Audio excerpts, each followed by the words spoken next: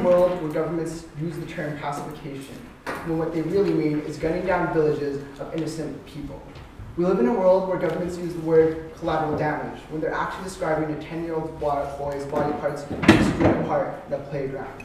In light of Abu Dhabi, there are horrific abuses that governments have committed against prisoners. In light of Afghani citizens being killed by American soldiers. In light of the fact that the government is hiding all these things to us and is not providing us the necessary information, we think you must absolutely support hacktivists using the necessary tools to get accountability on that government. For that reason, Mr. Speaker, we're very proud to propose that this House believes that hacktivism is a legitimate tool of political protest.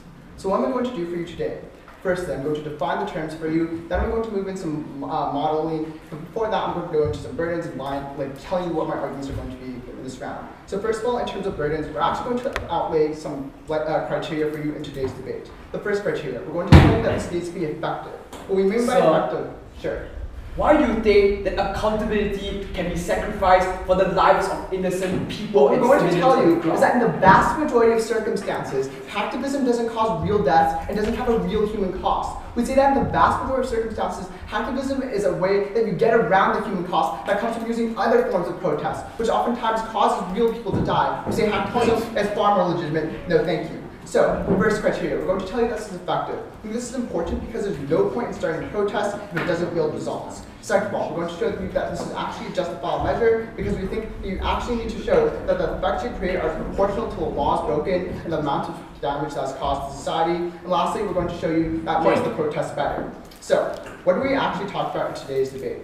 First of all, we're going to show you, first of all, we're talking about this House as in Western liberal democracies. We think that in other states there's a problem with censorship, so this information doesn't get out. But furthermore, we see that hacktivism is particularly important in Western liberal democracies where this is the best form of accountability for many of these governments. Second of all, in terms of talking about hacktivism, we're just talking about hacking for a political cause, to bring attention, for a political reason to bring attention to a cause. We think that the majority of the time this means you're hacking into government databases, exposing different things. We think that this oftentimes also means showing that child pornography forums should be penetrated and that the government needs to act. I think like those kinds of actions are also legitimate.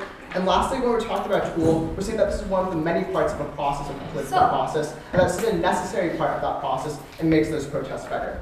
Three different arguments that we're going to present to you on our side of the House. Firstly, I'm going to talk about the right to hack, which is a principled analysis of why we have this right. Secondly, I'm going to talk about effectiveness and why this is actually an effective form of political protest. And lastly, Josh is going to tell you about social mobilization and how this will increase social mobilization. Moving to my first argument, I'm going to talk about the right to hack.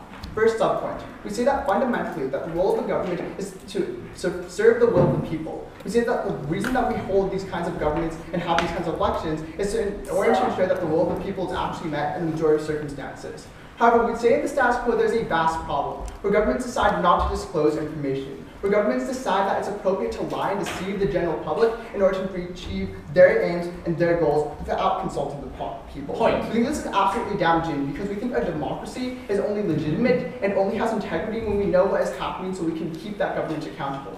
We don't know those basic facts. We think there is no accountability. And we think if the government is allowed to skirt the rules sometimes and decides when it can skirt the rules, it can make the most atrocious and awful decisions in human history. We see that the American government often does this. We saw in WikiLeaks that the American government was in fact abusing innocent Afghani citizens who never did anything to harm anyone else, who were just there and were killed for absolutely no reason.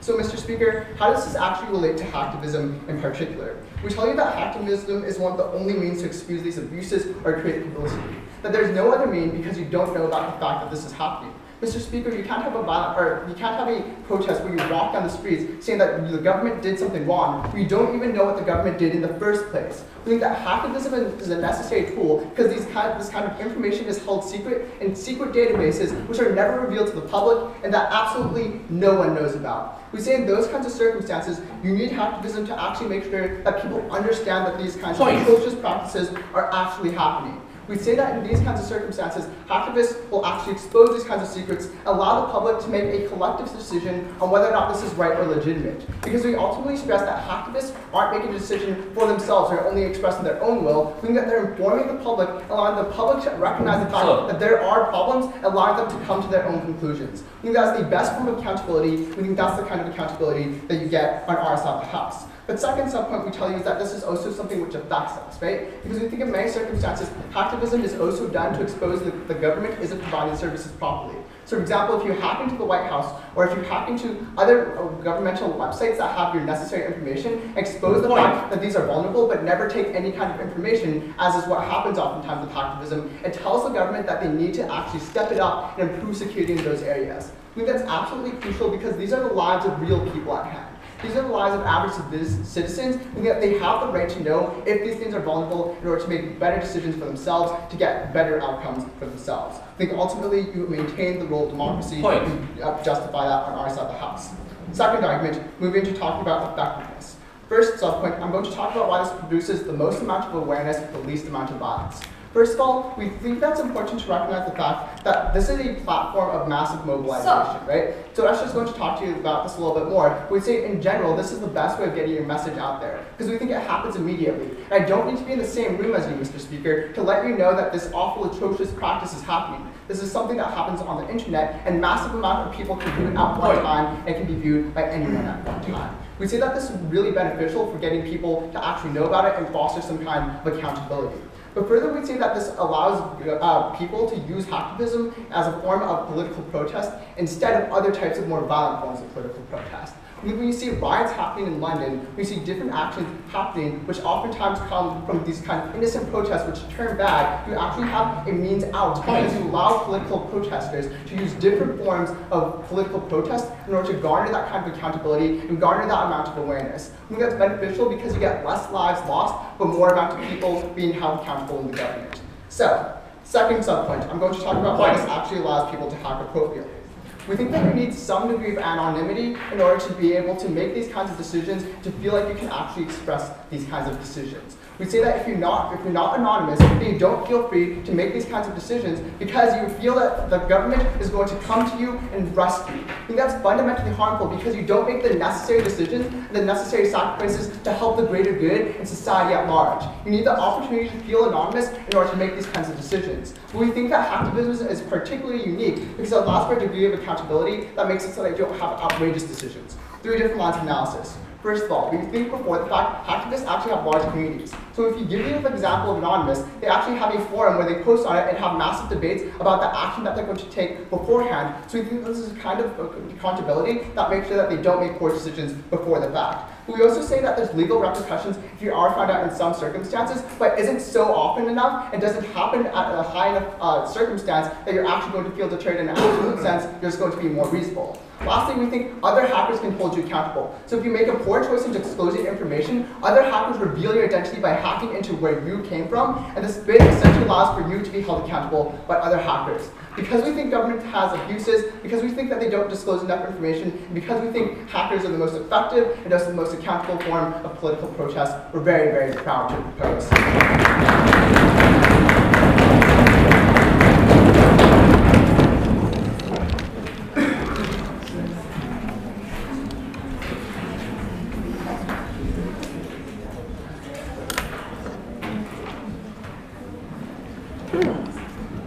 Thank you very much for the speech, and I would like to welcome the opening speaker of the opposition side to introduce their case.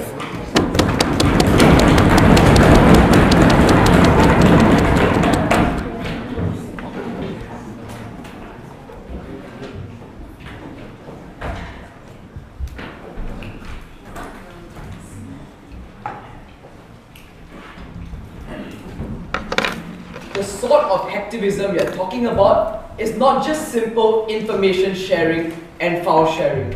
The sort of hacktivism we are talking about is active acts which purposely distribute public and social services. For example, revealing credit card information online when Anonymous hacked PSN, such as, for example, taking down the emergency call services of medical facilities in Estonia. We cannot allow side proposition to give us this very innocuous version of hacktivism as only information sharing, as by doing so, they're losing out on the wide spectrum of hacktivism in status quo. But more importantly, right, side proposition hasn't really proved to us their burden of proof in this debate. They have to prove to us that there's something so urgent and specific to the point where certain political protests cannot survive without hacktivism. That there's something so inherently different about hacktivism as compared to other political protest movements.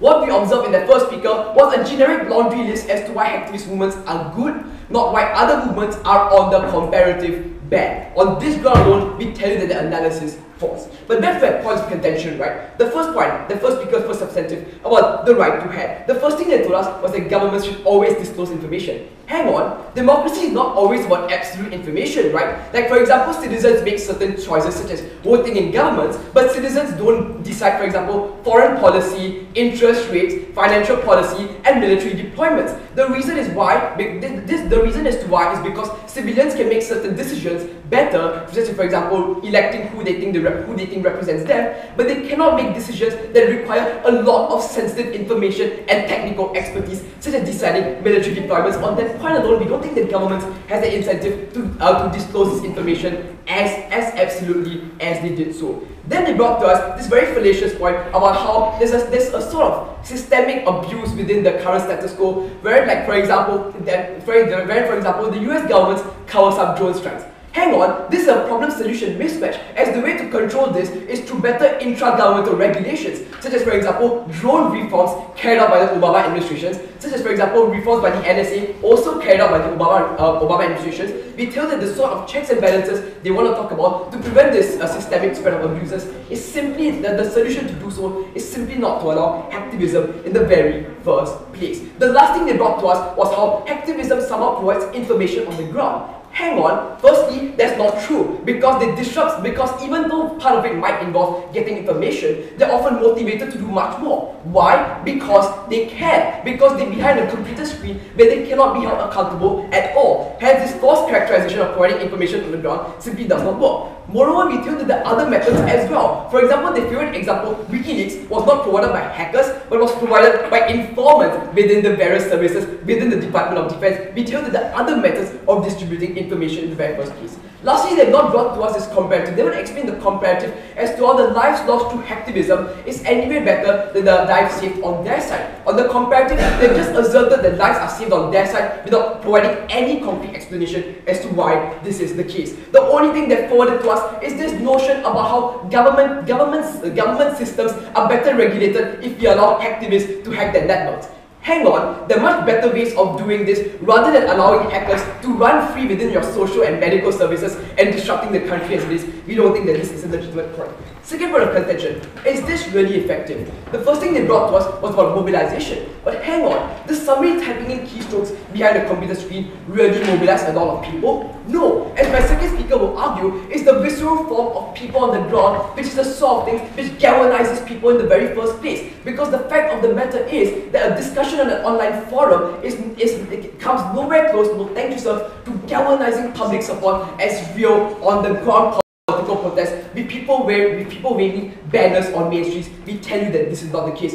Moreover, even if you were to concede the fact that under their paradigm, political protests can still go on, we tell that on their side, such movements won't have much backing. Why is this so? This is because hacktivism leads to concrete harms. Hacktivism leads to the distribution of social and medical services, and it's precisely because of that reason alone, the political movements on their side simply will not happen because the civilian who is harmed by hacks simply will not do so. The only thing they retreated to was hackers can counterbalance other hackers. Hang on, hacking is by its very nature anonymous, hence a hacker from Pennsylvania cannot tell if the other hacker was from Idaho or Hawaii. Even if we tell that this was the case, we tell that the hacker will not compromise on another hacker because quite simply they will be compromising their movement because they would see the fact that not even hackers are loyal to their other forms. We tell that this is not the case at all. And the last one and the only form of analysis they finally provided was the fact that online discussion forums somehow form the nucleus of large centralized organizations. Hang on guys, online discussion boards on 4chan and Reddit are not really the nucleus of organizations that for example promote systemic political goals, that for example call for a cause that's important to a large number of people. We tell that on this ground rule, the analysis is simply false. So what will I be bringing to you in my constructive matter for the house today? I'll be proving as to how hacktivists are by their very nature anonymous and hence are systemically destructive. But my second speaker will talk to you about how it dehumanizes protest and hence dilutes the effectiveness of protest in the very first place. So into the first substantive, right, of anonymity. premise of my argument is that hacktivism is fundamentally anonymous. Why is this so? This is the case functionally because it consists of unnamed people behind a computer screen. People are just not trackable, people are not traceable. But moreover, we tell you that there's an incentive to remain anonymous. As if you remain anonymous, you're immune to prosecution. The government cannot do anything to you at all. And hackers hold on a moment, sir, are more likely to remain anonymous. Yes. We tell you first of all that hackers are a tight knit community, but second of all, hackers can crack into encryption. That's how you get this kind of natural, organic accountability, which hold these hackers accountable to a certain degree, but allow them to not be risk averse. Hold on a minute, so you haven't systemically proven how harming innocent lives on the ground when Estonia's medical services get disrupted is a better way of carrying out a check and balance on the government as opposed to congressional inquiries on our side. For example, through peaceful reforms by people on the ground. This is a comparative you have not proven, and you challenge your next speaker to come up and give the comparative for you. So what does it mean when such organizations are anonymous?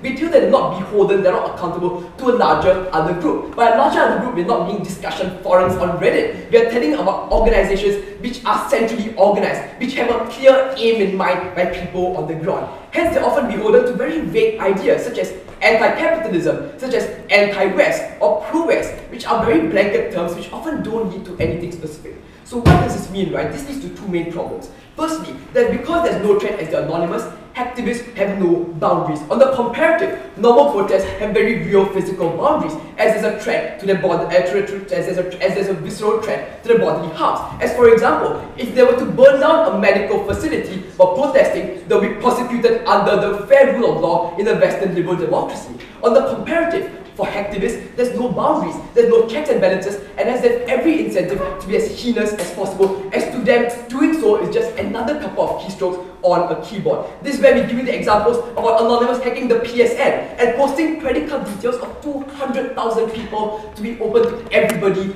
online. Secondly, more importantly, right, normal political processes are constructive in nature, and they often aim to reform the system. This is because they derive the legitimacy from the people, as the ranks of protests on the ground are made up of these very people themselves. This is why, for example, normal protests allow for ambulances to drive through in the event there's a medical emergency. This is why there's always an angle to protests on the ground. But on the other hand, hacktivism is a destructive force because they don't derive legitimacy from the public.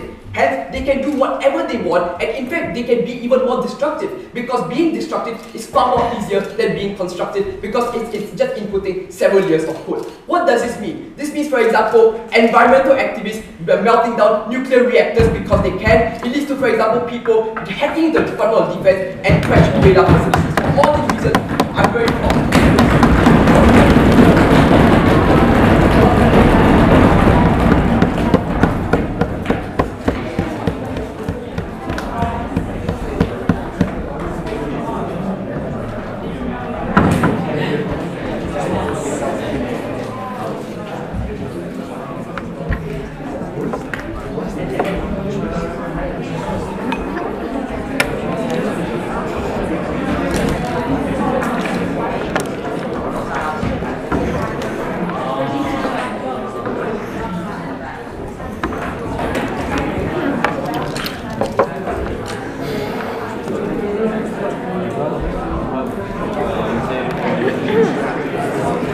Thank you very much for the speech.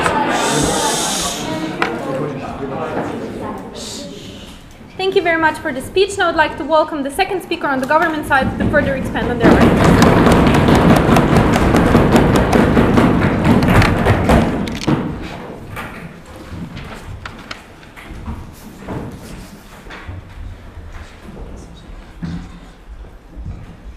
So we have a side opposition, and every single case study and example that they gave you, and all of their analysis was directed to the minority of cases where this information already exists. What we tell on our side of the house is we need to get that information in the first place. And sometimes we're willing to break those boundaries in order to have access to it. And once we have that access, that's when we decide what is illegal and not illegal to do. This debate is not about what we do with the hacked information, but the act of hacking in and of itself. That's what we're trying to prove to you is justified on our side of the house. As the second speaker for side proposition, I'll do a few things. First off, I'll refute everything they told you. Second off, I'll refute Jason's points, rebuild Jason's points, which I think still stand. And finally, I'll get into constructive, entitled social mobility. Okay, so first off, some refutation. The first major theme I want to look at this under on is what is hacktivism and what are burdens. So essentially they told do hacktivism is when like these hackers are going in for credit card information, people's health and security things. That's absolutely wrong because first off, there's no political purpose to that, and second off, that's for their own self-interest. That is not hacktivism. We're not defending that on our side of the house. Point. But second off, they told you that our burdens is to prove that first off, this is the best form of best tool, and second off, that what we have to prove what they do with that information. Absolutely not true. We have to say that this is legitimate, not compared to other forms. And second off, we have to prove to you that it's the act of hacking in and of itself, not what they do with that information. This is a tool to start the protest, not what happens later on in that protest. Their burdens are completely wrong. Okay, the next thing I want to look under this is essentially anonymity, because they talked to you a lot about anonymity and accountability. Essentially, what I told you is that they didn't engage with any analysis that Jason gave you. He gave you nuanced analysis about, one, there's a community that first off checks what goes on. Second off, you are held legally accountable by the law. There are serious punishments for it. And third off, the hackers actually trust your information and they scrutinize it. They haven't told you about, respond to those things. But furthermore, we told you that even if there is no community, there's still benefits. They never responded to the idea that, simply from the fact that we hack into it shows that there's a flaw, that there's a weakness that needs to be solved. Why is that a bad thing? They haven't told you. The next thing that they talked about was this idea of boundaries and how far are people willing to go. This is the next thing I want to look under this on. First off, if you're afraid of getting caught, you're never going to do it in the first place. We think it's important for people to have the incentive to actually try. But second off, those enforcement mechanisms and accountability still apply. So you still want to get in there, but there's still accountability. Then they gave you this idea of how they're just going to be even more destructive. We would disagree. I'm going to talk about this more in my point. But generally, less people are likely to join a movement if they think it's being super destructive and super, if it's going way beyond its boundaries. We would tell you that if they start doing things like supporting violence and just hacking into people's privacy, you won't want to join that movement. So if their incentive is to get more people to join their cause, it is less likely they're going to be so destructive. They'll only go up to a certain point because they want people to think that they're moderate. If they're extremists, people just won't join them. Okay. Now I'm going to move on to rebuilding Jason's points, although we don't think that they fully expanded on all of these subpoints. So first off, Jason talked to you about the right to hack. Essentially, first off, they told you it's not about the absolute information. It's there are things that we allow the government to do, like monitor foreign policy. First off, we think that in a lot of cases people are upset. But in the cases that they are, there is probably something outrageous going on. We took the example of Afghanistan. There was something obviously going on. So we think that in a lot of cases where people pick up on it, it is because there's a serious issue. But second off, even if there isn't, if people are so upset about your foreign policy decision, most of that actually affects the people. You need the cooperation of the people to pass those decisions. So you need the support of the people on your side. So whether or not you like it, at some point you're going to have to disclose that information because otherwise people just simply won't cooperate with you. It's going to be ineffective. Then they responded to his point about how there are other methods, like we just tried government regulations. Mr. Speaker, in order to put in place government regulations, we first off need to know what needs government regulations. We didn't know about the whole privacy scandal in the US until it came out. Once it came out, we were able to put in enforcement mechanisms and we were able to keep the government accountable. We need to know what is wrong first before we can solve the problem, sure. The privacy scandal that you talk about was reviewed by informants and whistleblowers rather than hacktivists because, quite frankly, informants review the information in a manner that is not destructive. That's actually not true. We think inherently your side conceded this. Hacking is something that people do treat with scrutiny. You want to know where the information is coming from, so you're likely to discuss it, to debate it, simply because you want to know if it's objective or if it's not. We think that when you have this sort of discussion, it treats the legitimacy of the issue as a serious cause for concern. Finally, one thing I want to go on with, because it's kind of been bothering our side, is that they attacked our analysis about Anonymous, a specific hacking group. We tell you that they're flawed. Anonymous does have a community, and they do talk about social and political reasons. They've had lots of different scenarios, and they do try and have to plan out these situations before they go on. Anonymous is an example for our side of the house, not theirs. So now I'm going to move on to my constructive argument about social mobility. What we're going to prove to you is that social mobility is necessary for successful protest, and second off, this increases social mobility. Okay. So first off, why is social mobility / having more people good for a protest? We would tell you that it's just generally more effective. We think that the government is more likely to pay attention to a protest if lots of people are in it. We think the government has an incentive to stay in power, most basically. We think that means that they have a concern for what the majority of people think. If lots of people are protesting and saying we're not happy with what you're doing, they are forced to look at what those people are saying rather than just a few. Ultimately, we think if we want the government to take account of this and to have some sort of solutions, we need to get attention on it. Okay. So why does this lead to more social mobilization, which we prove to is a good thing? 3 main reasons. First off, technology is a medium. Jason talked to this a bit more. We think the technology just tends to go viral. Like everybody can see it, we can spread it, people can spread the news. We think the impact of that is that more people find out. The first step is spreading awareness. Once people find out about it, they can choose whether or not it's legitimate or not. They can choose whether or not they want to join that protest. But we want to give people that choice in the first place. If they don't find out about it, they can't make up their minds about whether it's right or wrong. Second off, why does it lead to mobilization? When you release things that are found through hacking, you're presenting information to the world. We think this is objective, not subjective information. It's information that you can prove or disprove and discuss, and you're proving that it can be done. So for example, in all of the examples that they gave you about violence, essentially what happens in those examples is that there are people that are pointing fingers at the government and saying, we don't like what they're doing. But those are all emotional things that people might not necessarily agree with. However, when you show them a piece of paper with the facts on it and traces, people are more likely to identify with those things. But second off, they conceded to this. Hacking is generally seen as suspicious. You want to verify that information. You want to check onto it yourself. So even if you don't have a community of hackers involved, once it spreads, people will want to do so. They have an incentive to do so. This is good for social mobility because people are more likely to listen to and treat objective and testable information than people making subjective and biased claims. And the third reason, something that's very important, is that hacktivism doesn't physically hurt people. Once again, this is a response to their thing about how it's going to get out of control. Many individuals are more likely to join a movement that is seen as peaceful. Why is this the case? They don't want to feel morally guilty. You don't want to be associated with a group that is killing people, hurting people, doing things like invading your privacy. So ultimately, if the incentives of these hackers is to get more people involved in their movement, they're going to try and be moderate, but still get the point out there, because they want people to join their cause. Ultimately, more people are just simply likelier to join a movement if they feel like it isn't doing too much harm. They're willing to make that cost-benefit analysis. So ultimately, we give you once again this example of Anonymous because we really want to tell you that it is successful. The reason we're discussing it today is because we know of its initiatives. So Jason talked a bit about child pornography and their idea about how they talked about political institutions. And this is a perfect example because the way Anonymous works is first off they discuss what sorts of issues they're going to be targeting. Second off, they discuss the process for following up on those issues. And finally, they discuss how are they going to release this into the public eye. So there's accountability, there's discussion on every single step of the way. And because they do so, because we know that they're relatively moderate, we're more likely to buy into what they're doing. I think it's a good thing. I think it's better to have people on their side. So what do we stand for in our side of the house? First off, we stand for hacktivism that is politically motivated and has a good reason to do so. We stand for hacktivism that people can actually judge on their own merits. But second off, we stand for people being able to take that risk to decide what is justice, what is not. We think it's beneficial for everyone. We're extremely proud to propose.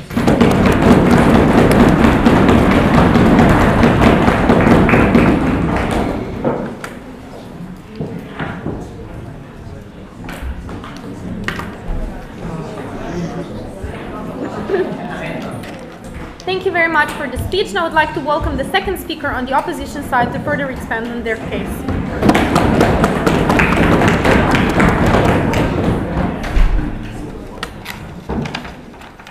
Imagine a world where the only answer to political and social causes is Control, Alt, Delete. We don't stand for that world.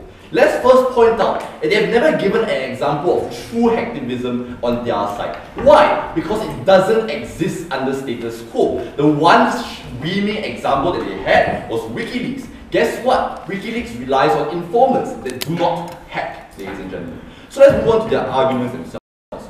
First, on the right to hack, and second is hacking effective. So first, on the right to hack.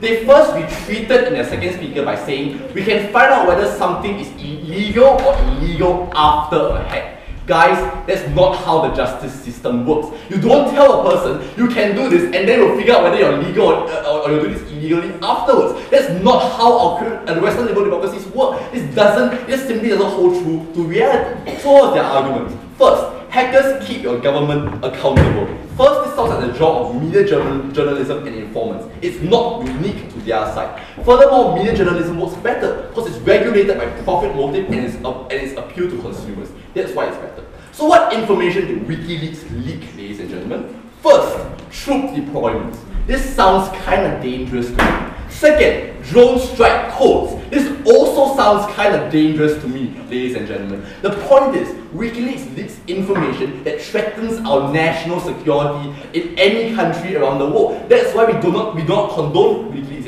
ladies and gentlemen, because they ultimately leak information that's dangerous. Imagine if a terrorist group got our hands on our drones and ultimately used the drone codes from WikiLeaks to strike at the heart of America. We don't want that to happen, ladies and gentlemen. But then it was that, well, the problem here is that governments don't disclose information and hacktivism exposes this information. We already told you that the majority of information that hacktivism exposes are things that are dangerous for the public to know, but even if the government doesn't disclose information, they do so with very good reasons, which is the reason why we place our trust in democratically elected governments in the first place.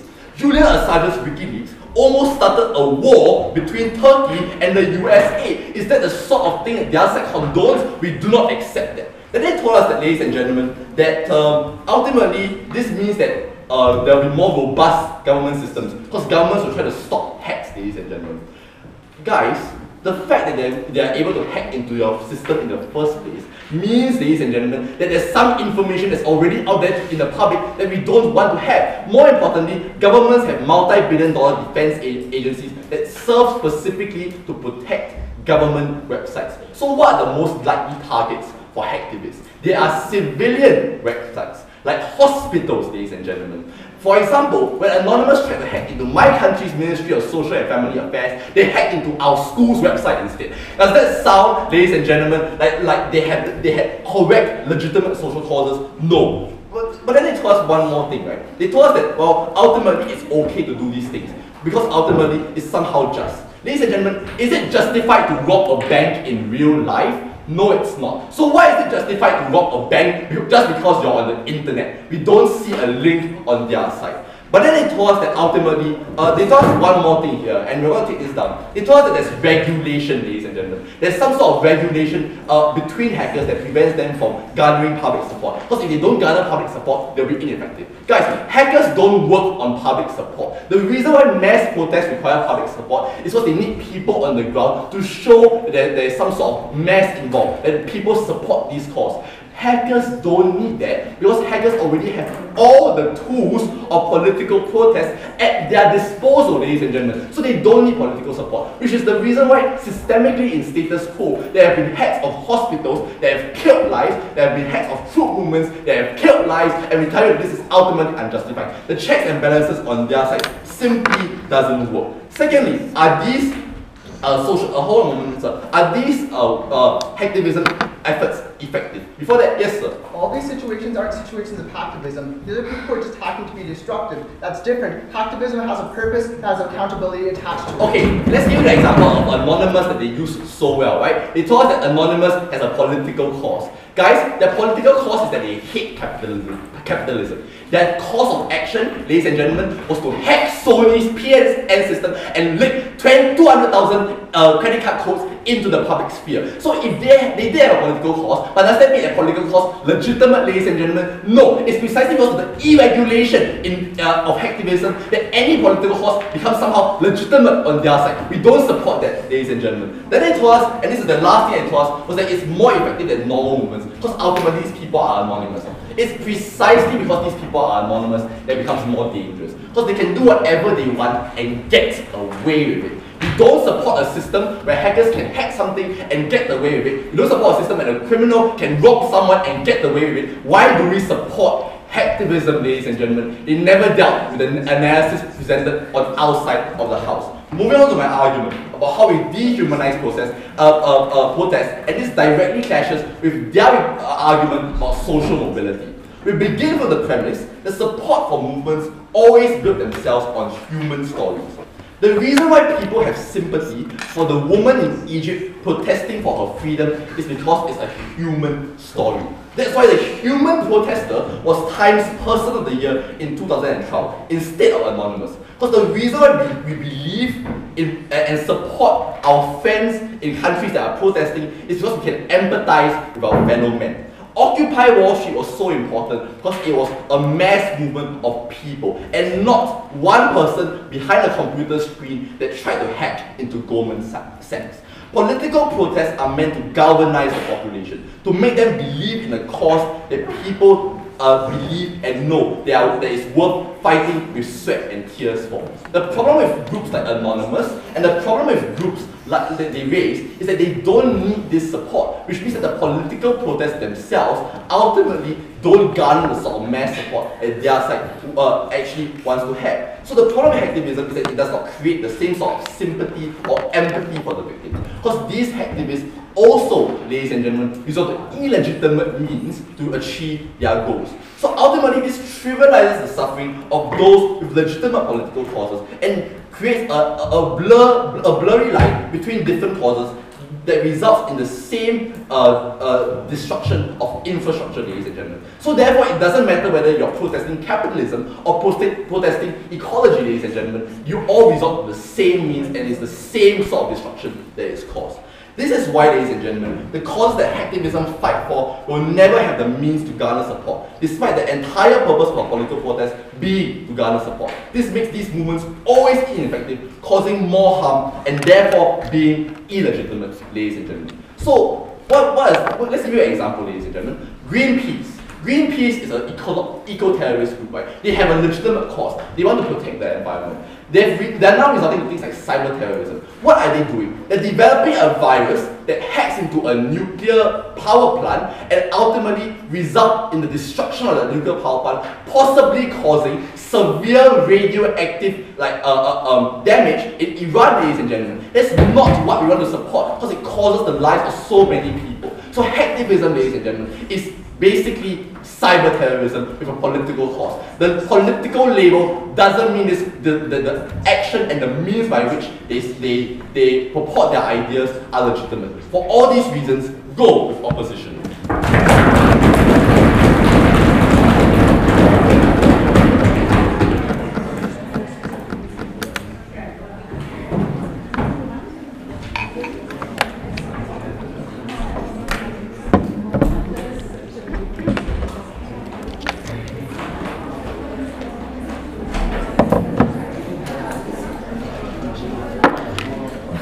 Thank you very much for the speech. Now I would like to welcome the third speaker on the government side to deliver the rebuttal.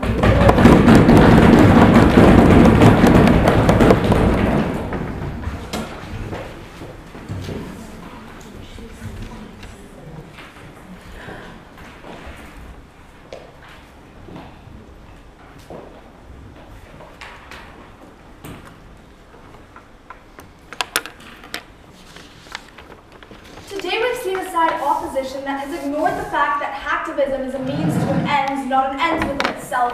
And it's because of that that we think we really are taking today's debate. So I'll be highlighting that to you through three main themes. And those are actually going to be directly related to the burdens of legitimacy that we set. So we're first going to talk about whether or not it's justifiable, then we'll talk about whether or not it's accomplishing goals, so how is it being used? And finally, we'll be talking about whether or not it increases support and social mobility. So with that, let's get right into this idea about is it justifiable? And the first thing that we told you is this idea of civil disobedience. We told you that ultimately to improve our society, we're going to need more information, right? We're going to need a way to start a protest. And the response we got was ultimately you don't have a right to that information because it's confidential. It can be harmful. We tell you that ultimately when they then later conceded in their case that, at least when it's not done through hacktivism, but it's done through something like WikiLeaks, it's not in a destructive way, we think they essentially concede the fact that you can get this information and you can publish this information.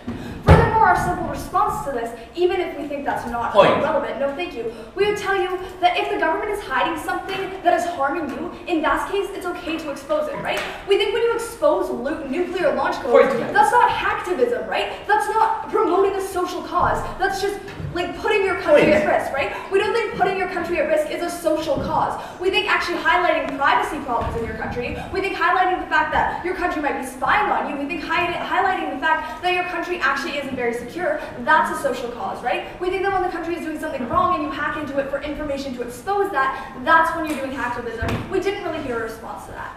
On that note, we think that they've largely misunderstood the idea of hacktivism, right? They've told you that any type of hacking is simply, really, really violent and it's simply not justifiable. We told you that they're grossly exaggerating this, right? We do respect that in some cases, hacktivism can be used in negative ways. We tell you on the whole, it can be used for positive ways. Furthermore, what we tell you is we're debating the principle of hacktivism itself, right? We're not debating whether or not if I hack into a government system and then use that information in a horrible way, that is a justifiable tool, because the tool was the hacking itself.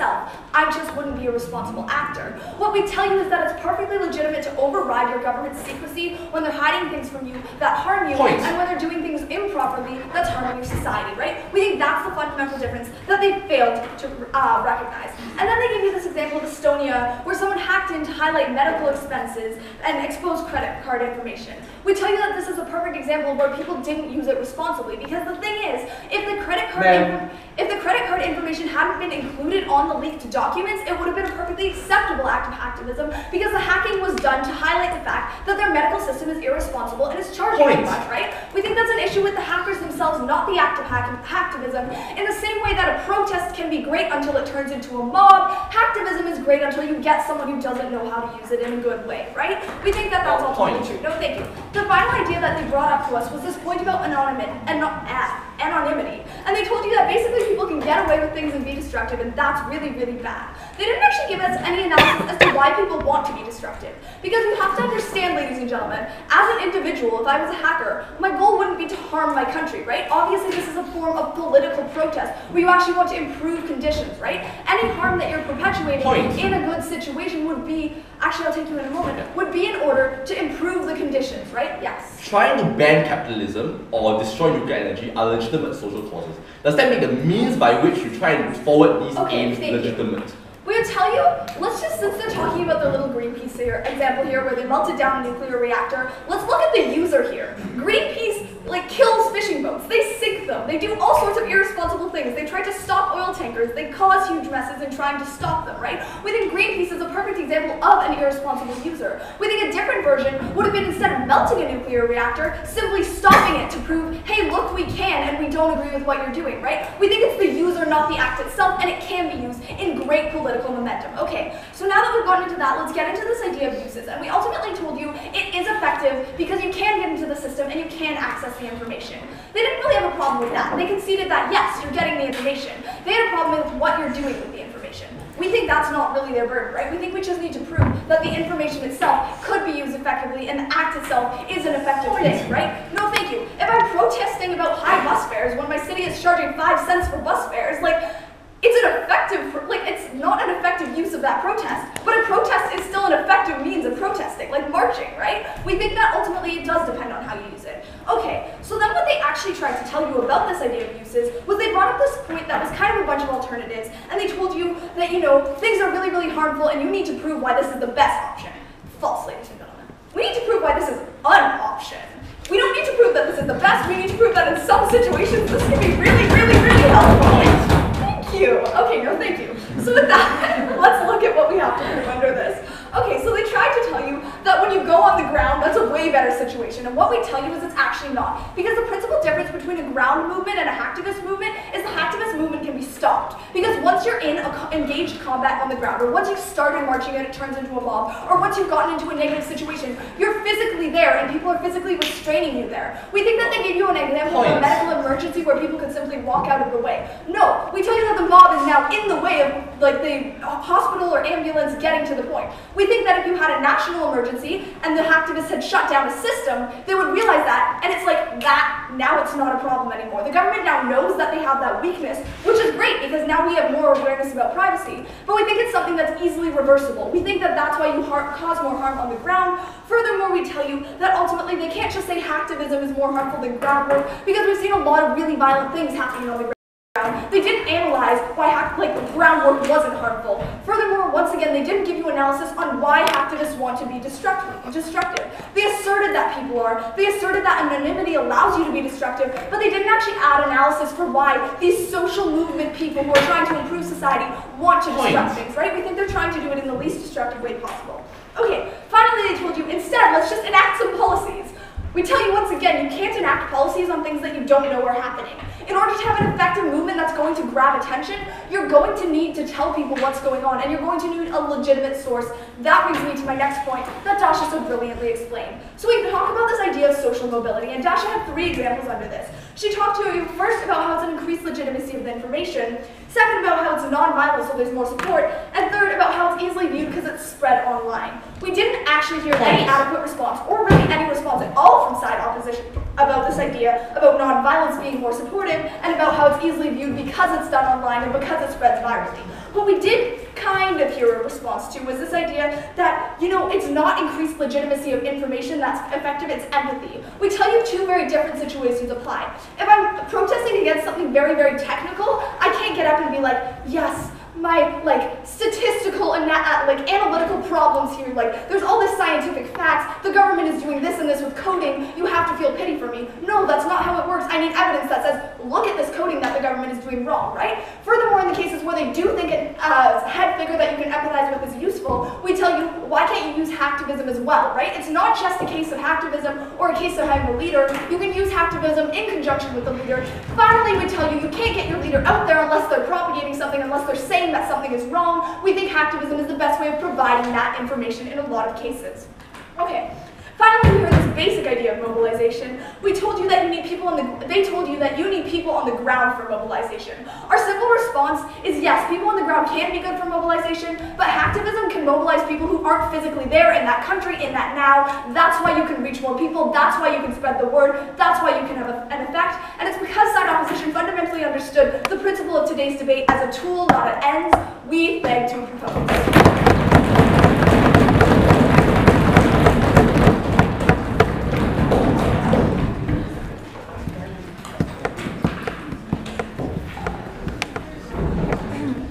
Thank you very much for the speech. Now I would like to welcome the 3rd speaker on the opposition side to deliver their rebuttal.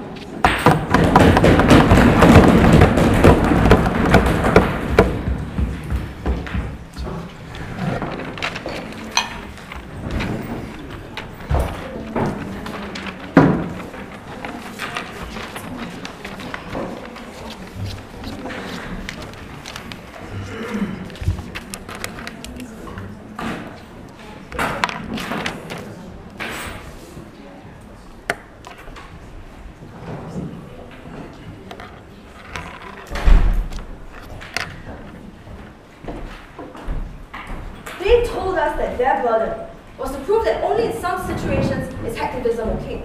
But we've proved down the line that systemically, hacktivism lends itself to abuse. That people who are anonymous and who hide behind screens can't be regulated and will systemically and always use hacktivism for their own selfish purposes. This means destructiveness. This means the killing of people in hospitals just for their own selfish purposes. This means things like credit cards being exposed to the entire world. They need to contend with this because this is part of their motion. We've proven that this is systemic and they've never taken it down. In fact, we think all they're left defending is a truism, that we're only defending hacktivism in situations where it's not abused. But we tell you that every situation they will be abused and they've never dealt with this nuance from our side. 3 questions. Firstly, what is hacktivism? Secondly, what is principally right? And lastly, what is practically effective? Firstly, on what is hacktivism? They basically define hacktivism as whistleblowers. We tell you that this is beside the motion, but nevertheless, let's deal with it anyway.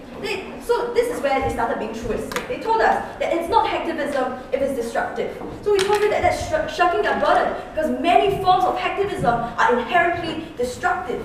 Furthermore, we tell you that the way that we systemically proved it is that even if they're constructive at the start, they begin constructive, they become destructive later because they're an unregulated force, they're an anonymous force. The governments cannot put the legal justifications that their first speaker talked about to, that hackers are not aware of because they operate in small cells within which everybody agrees on the same thing. That means there's no regulation whatsoever and no way to regulate, even though they tried to prove that it is so. We tell you furthermore that they don't need mass support. That's why they advocate for destructive causes, because they don't need the mass support support that is required in a political movement, so that the political movement seems legitimate and presents a legitimate front to the people. Instead, in things like Anonymous, all they do is hack into systems because they can, because they want to forward their own anti-capitalist agendas that are systemically unregulated by their side. Then they tell us about how anonymous hacking credit cards has no political purposes. We told them that that is anti-capitalism as their political purpose. They later conceded to us by defending Anonymous as a community. So this means that Anonymous must be in discussion in this debate. That means that we are the side that's much more realistic and grounded in what exactly happens. Instead, they haven't given you a single example of this benign hacktivism that they talked about. We filled in the blanks for them with Julian Assange. And we tell you that Julian Assange almost caused the war between Turkey and the USA, never responded to by their side. Second question on whether this is principally right. We think that down the line they started to lose the nuance of the motion, of political protest, of how a political protest is one that has a combined cause and is supposed to have a new vision for society if they're going to overthrow the government. We tell you that hackers systemically don't have those kinds of notions. Yes? Ma'am, you've told us that they don't need political support, but if they expect to change anything, don't they need popular support, ergo will not do bad things? That's why we tell you that hackers don't want to change anything. All they want to do is be destructive. They are basically mavericks who stand behind the computers and want to press a button just so that they can destroy people. That's how power hungry they are. That's what Anonymous is driven by. They need to contend with this. So, furthermore, the principle ultimately was pure and absolute information for the people. They tell us that hacktivism breaks down government walls and security systems. But then we gave them the question, then why do we have security systems in the first place? Why doesn't the government tell people everything? Considering that they're a democratic government, so they do have an incentive to remain transparent to the people, otherwise they will be voted out, ladies and gentlemen. That means that when a government isn't transparent, they are not transparent for very important reasons, such as national security. We gave you the example of Julian Assange, never taken down by their side. We further give you the example of Anonymous, which hacked into the US Department of Defense, leaving the Pentagon defenseless from terrorist attacks. They don't have an alternative vision for society. All they want to do is take down the US government because they are a group of disgruntled people who don't care what happens after they take over. Next contention, or whether it's practically effective. They told us that exposing nuclear codes is not a social cause and is not, therefore, hacktivism. But we tell you that nuclear codes are information. And if their side stands for an absolute right to information, then exposing nuclear codes must be some form of political protest, right, ladies and gentlemen? So therefore, hacktivism, even for exposing nuclear codes, would be a political protest. So this was the only attack to everything our first two speakers told you about how exposing nuclear codes causes nuclear meltdowns so that people are exploded on by nuclear weapons, right? And furthermore, we even told you about the example of Estonia, where hospitals were unable to access their systems that told us about patients' medical records, such as their blood types, so that we couldn't save the people who were crashed in car accidents and who needed blood transfusions urgently. They never responded on those counts. So, furthermore, they told us that as long as people are protesting something technical, they'll need to gain evidence through hacking. We tell you the reason why they know where to hack in the first place is that they know that something is wrong. So this implies that there are other sources of information that they can turn to and already have turned to. That means that hacktivism is unnecessary. Their own case defeats itself, ladies and gentlemen. So we give you an example of an alternative source of information. How about interviews with the people who are actually suffering from the problems that they're campaigning for in political protest? How about the media attention on the causes that they actually want to support? These are the kinds of things that bring political protest about and that galvanize people on the ground, which we think is a much more credible and legitimate force of political protest. Yes? Ma'am, do you really think the government's going to go up to a news reporter that's covering the situation and be like, yes, we do these horrible things, why don't we tell you about it? You've never responded to the nuance of this argument, which is that when we have media attention, we galvanize the people on the ground so that they actually turn the government over or create an alternative vision of society. However, hacktivism remains behind its computer screens. It doesn't find any political support from the people and therefore doesn't bring about any political change, never responded to by their side. So therefore, the next thing they told us is that hacktivism is easier to deal with protesters. However, this is untrue because hacktivism is never used as a substitute for protests on the ground. If hacktivists are going to hack, they're not going to become political protesters on the ground. Instead, however, they're going to drive away the focus from hacktivism. They're going to drive away the focus from the actual causes that political protests are bringing about on the ground to the hacktivism that's happening, even though these are mavericks. Even though all this hacktivism that's happening is just systemically unregulated and damaging to civilians. So we tell you that hacktivism they talk about has no benefit whatsoever. The last thing they told us is about how Greenpeace is an example of an irresponsible user. But exactly right, ladies and gentlemen, exactly. Because in every case, we think hacktivism systemically leads to irresponsible use because there's no checks in their system and they've never attempted to place any checks on it. In fact, in legitimizing it, they're going to open the floodgates to more hacktivism and hacktivism of all types and forms. That means that hacktivism is going to be so much more abused on their side. We gave you the example of Anonymous. How it started to hack into Singapore's Ministry of Family and Social Development, even though the ministry had done nothing to them. Even if they are responsible user, we told you how this is wrong because they're still revealing sensitive information that the government should have control over. Therefore, go on our side, the side that was more realistic and beneficial.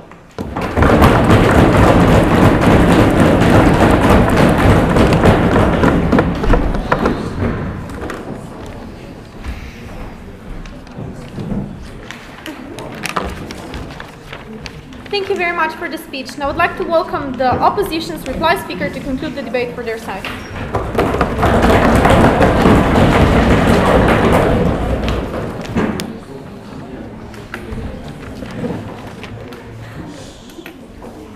Chemical weapons. They can be used responsibly, they can be used effectively, and they can be used to overthrow a government. Does that make chemical weapons legitimate? No, it does not. What their side has failed to prove down 3 speakers was why just because something can be used acceptably in some cases makes the two legitimate. We argued that there has always been some sort of systemic problem with hacktivism that has made it illegitimate and they've never dealt with the nuance of our arguments. 2 contentions. First, the right to hack. And second, will they hack responsibly and what happens when they don't? First, the right to hack. The main thrust of their case was one example, WikiLeaks. They told us that WikiLeaks provided an objective good to society because we revealed information that would have otherwise not been revealed. First of all, we already argued that this information, if needed, could have been revealed through other sources. So this was not a unique benefit to their side. But more importantly, we told you that this information wasn't needed in the first place and caused objective harm to society. When we talked about WikiLeaks, we talked about Turkey almost starting a war with the United States. We talked about putting our soldiers in danger because troop movements are now on the internet for terrorists to see. No response from their side, ladies and gentlemen. We argued that WikiLeaks was an objectively harmful thing to society, and they never dealt with the nuance of this point. So therefore, we've already taken down the logic that is a right to hack, because we argued down the line on our side that even if your ends are legitimate, if the means by which you achieve your ends are illegitimate, that doesn't make these means legitimate.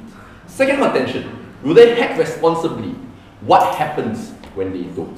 The first thing they try to characterize these people as are good Samaritans. They hack to tell the government what's wrong with your system, ladies and gentlemen. That's not why they hack a government system. We gave you an alternative to this. We told you that governments employ people all the time to find loopholes in their system. So they didn't need hacktivists, ladies and gentlemen. They really don't need hacktivists because they already have people in there trying to find loopholes in your government system to begin with. But then we argued that for every national defense breach that a hacktivist managed to figure out, these are precious minutes where terrorist groups can infiltrate this system and cause massive harm to your national security. No response from their side.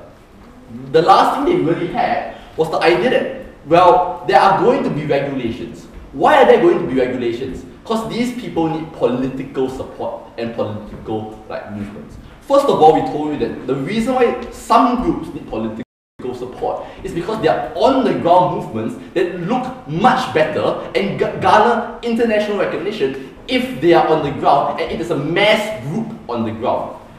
Anonymous and hacktivists don't need this because their aims are fundamentally destructive and not constructive.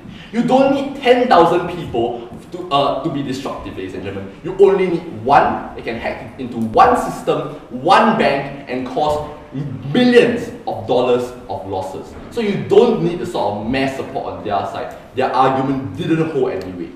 But then we told you about all these systemic problems with hacktivism that makes this unregulation problematic.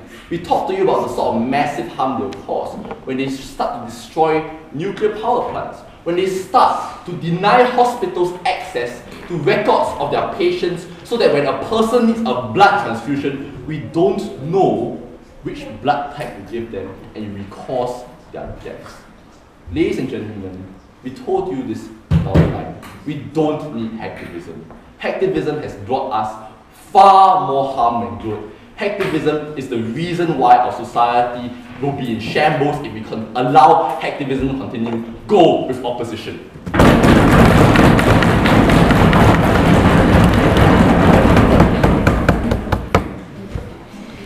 Thank you very much for the speech. Now finally, I would like to welcome the government's reply speaker to conclude this debate for us.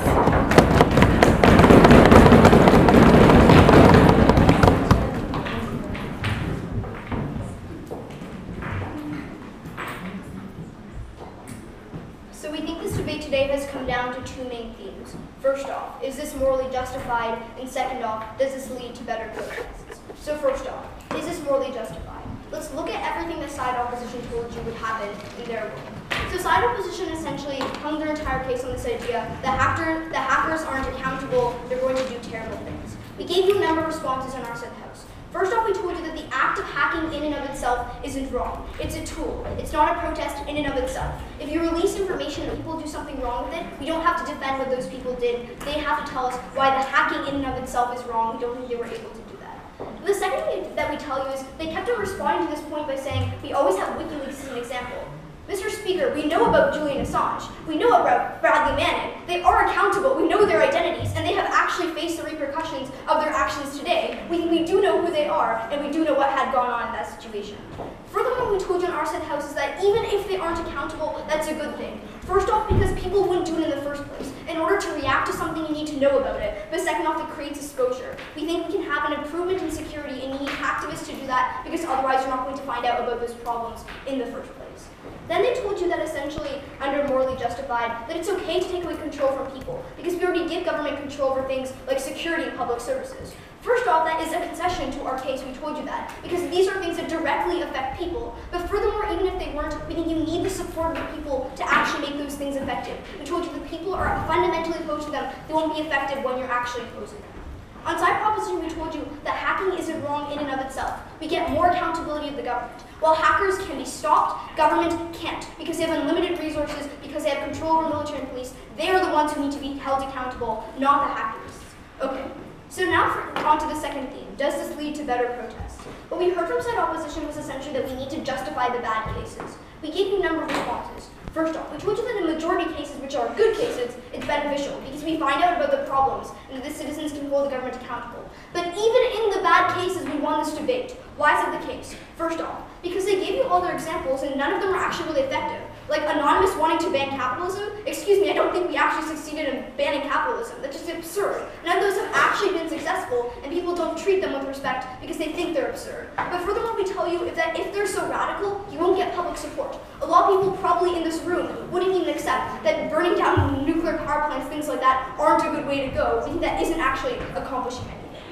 They told you that later on that it's always done for the self-interest of hackers. But essentially this was a circular argument. They told you that they don't need public support because they're self-interested, because they don't need public support. If you're confused right now, I am too, and you should be confused because that is not analysis, and they never responded to our points. Furthermore, we think that in all of our analysis, they essentially responded with examples. They never actually attacked the analysis in and of itself. The problem with their examples, however, what we told you was, one, they never made a distinction between what is political and what is not. Why is hacking into a hospital a political act? We told you that if you hack into a bank, but you don't take any of the data, if you don't take any of the money for yourself, that is hacktivism. But once you take that money for your own selfish interest, it is no longer hacktivism. That does not count in this debate. They've never made that distinction. But furthermore, we actually debunked all their examples by telling you that they do need public support because ultimately it comes down to change. They didn't respond to that. They only gave you a circular argument. So ultimately, what did we tell you in terms of leading to better protest? We would tell you that this doesn't actually hurt people physically in a sense, because at the point that it does is not hacktivism. But furthermore, the most important thing is getting awareness. Because once you have awareness, once you have social mobilization, that's when people can make up their minds about whether something is illegitimate or not. If it's illegitimate, the protest just won't be successful, the movement won't spread, we don't treat it with respect and trust.